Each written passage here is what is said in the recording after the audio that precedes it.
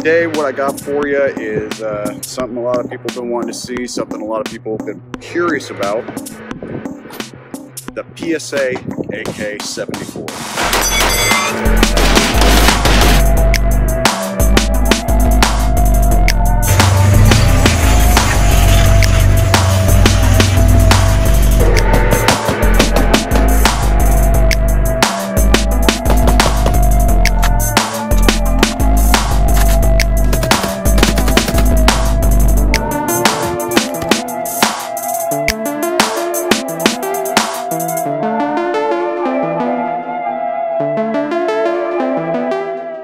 Good morning, boils and ghouls. You may have noticed a little channel name change. It's my channel, I can do whatever the hell I want. I just wanted it to reflect a little more exactly what you're going to be seeing here, you know, rather than just my social media name. So I don't have a whole lot of time today. I've got to pack up, load up, and head to Missouri for Kalashnikon. So instead of a full review today, I'm just going to run you through a couple things. It is not just a 74 version of their AK103. You do have a ribbed top cover. Of course, you do have the 74 bolt carrier. It is a fixed stock, standard 74 muzzle brake, 16-inch barrel. Got plum furniture on this guy. Beautiful, absolutely beautiful. PSA actually did a pretty good job with this plum, so I'll give them that. I don't know where they're ordering it from, but not bad at all, guys, not bad at all. Since we don't have a lot of time today, what we're gonna do, I got about 210 rounds here, so we're just gonna dump them real quick. Sound good? All right, let's get to it.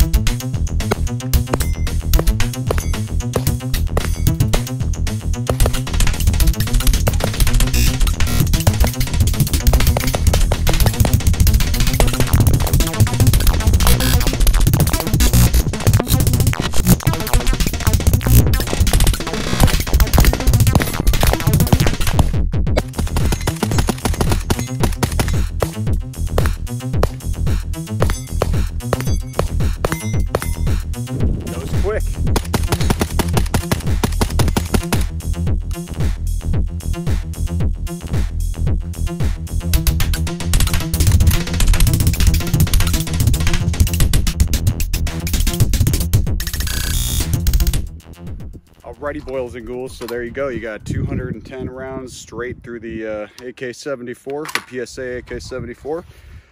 No issues so far. Everything's tight. Dumped them straight just to give it a, you know, a little bit of a violent workout. Seems to be holding up so far. So you all saw the first couple hundred shots with this guy. Apparently it only had 100 rounds through it when I got it. So yeah, that's 310 rounds through this thing so far. Nothing wrong with it. So let's see if we can get it over a few thousand without any problems. I think I'm pretty confident. I'm pretty confident in this guy. There you go. There you have it, boils and ghouls. That's all I have for you today. Just a quick one. Dumping some rounds through this 74. Y'all stay safe. Y'all have fun. Y'all shoot fast and go fuck some shit up. I'll see y'all at Kalashnikon.